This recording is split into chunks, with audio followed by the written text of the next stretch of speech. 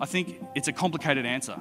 And one of the things has to do with the rising water table in Egypt. Everyone may be familiar with this. You saw from Petrie's time, the water down in the antechamber, to today being, close to the entrance of that pyramid. It's risen several meters. This is footage I took from the bottom of what's called the Osiris Shaft at the Giza Plateau.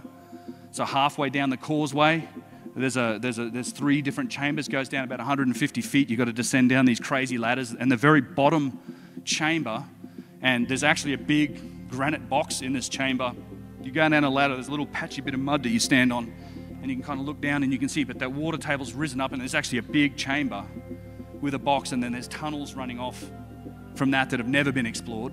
So why has the water table been rising? What's going on? Well, one of the reasons for the water table rising has been the construction of what's called the Aswan Dam. It's the big dam in Aswan. So there was a dam made by the British around the turn of the 20th century. And in the 1960s, the Soviets worked with Egypt to build just the great Aswan Dam, the big dam on the Nile in Egypt. And you can see here on the map, when they built this dam, they created what is the world's largest man-made lake, Lake Nasser. It's massive. If you've seen Abu Simbel, they had to move Abu Simbel up.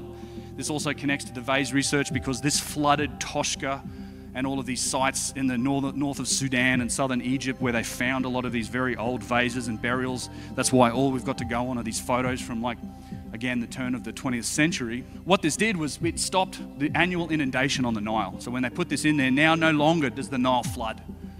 And it sounds a little counterintuitive. You're like, well, how come the water table's rising then? Well, not only does it stop the Nile from flooding for 3 months of the year, the impact it's having is it's stopping the 9-month dry season.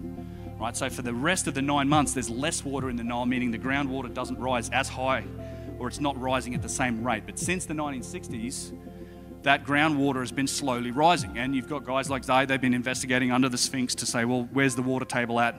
It's a concern for a lot of these sites, and it's certainly a concern at Hawara.